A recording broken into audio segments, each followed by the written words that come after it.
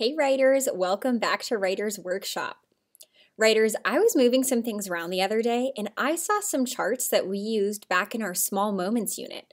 And when I picked them up, I reread some of the things that we had learned from George McClements in his book, Night of the Veggie Monster. One thing I noticed is that we had learned about pop-out words and speech bubbles. And I realized we can use these same cool techniques in our teaching books. We can use pop-out words and speech bubbles. I know it sounds crazy, but it really works. We know tons of ways to teach information. We use comparisons, examples, answering our readers' questions. Pop-out words and speech bubbles are also things that writers use in teaching books. Today, I want to teach you that writers use craft moves like pop-out words and speech bubbles in teaching books to give more information or make certain information stand out. So let's take a look at my Fort Worth book. Y'all get confused sometimes. Book, look, they both say ook, they rhyme. But let's take a look at my Fort Worth book. I have a chapter called Restaurants. I want to write, there are good restaurants in Fort Worth. People should eat in lots of different restaurants. Writers, can you help me see if there's any of those techniques and strategies that we could use to emphasize certain words and information in this text? So I've written, I'll read it out loud for you again. There are good restaurants in Fort Worth.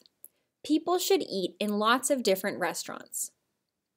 Ooh, I hear some of you telling me I could use pop-out words. I know. This chapter is all about different restaurants. So maybe I can use those pop-out words to accentuate the key words about the restaurants.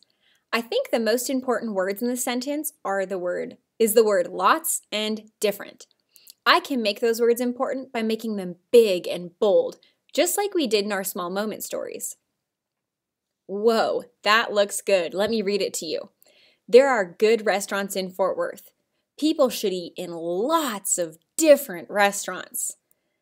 That looks great, friends. Thanks for helping me write my pop-out words. No one will miss that information.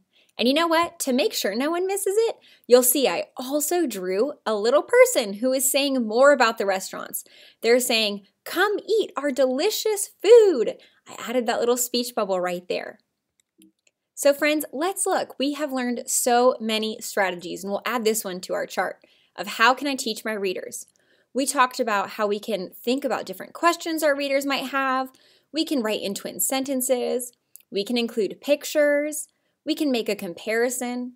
We can use size, shape, and color words to describe what we're talking about. We can give examples, use a picture to add more information, and like we've added today, we can use big and bold pop-out words, and we can use speech bubbles. Writers, you can work with a partner to see if you want to use pop-out words or speech bubbles to make the most important part of your writing stand out. You can tell your partner what your plan is and explain how you chose what words to accentuate. What made you realize that those words are so important and those are the ones that we want to stand out or be used in speech bubbles? Writers, the important thing is you can always look back at old charts and notice the ways that you revised your small moment stories, and then you can try bringing these techniques to your information writing. Turn and tell a partner or whisper to me, what are some techniques that you used in your small moments unit that you might try in your information writing? Ooh, I heard one friend talk about using action words. So if that friend was writing all about soccer, and how to play soccer, perhaps they tell it part by part. They describe the actions of what you do to kick a soccer ball into a goal. That's a strategy we learned in our small moments unit, but it also can be applied to our information writing as well. You friends have thought of so many great things. And writers, I want you to know we only have a few final days to improve our writing before our big celebration of this unit. You now know lots of ways to add last-minute improvements to your writing, and I know that you'll use every second today you can in these final moments to make your writing great. So writers, today I want you to choose one of your stories, just one, that you are going to publish officially for our celebration. Writers, you have revised your books with tips from your partners, classroom charts, and mentor texts. And you still have one last tool I want to remind you about. It's our information writing checklist.